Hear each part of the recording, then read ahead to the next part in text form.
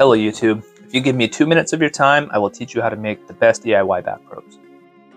You need guitar string. I use 0.56mm. You need a set of alligator clips, some non-insulated butt connectors, shrink tube, a crimping tool, wire strippers, and a lighter.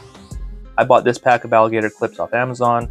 I will leave the link in the description. It's a 10-piece kit that we'll cut in half and we'll make up to 20 back probes. Cut 1.5-inch pieces of guitar string. You can play with the length that works for your application, but if you go too long, the probes do lose some rigidity.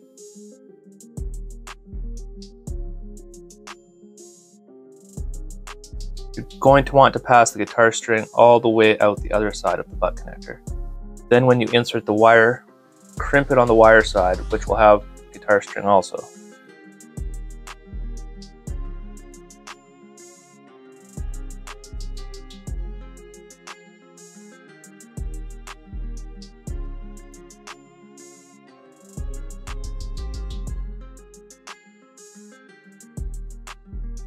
This will be nice and tight. Cut a piece of shrink tube and heat to shrink a tight seal.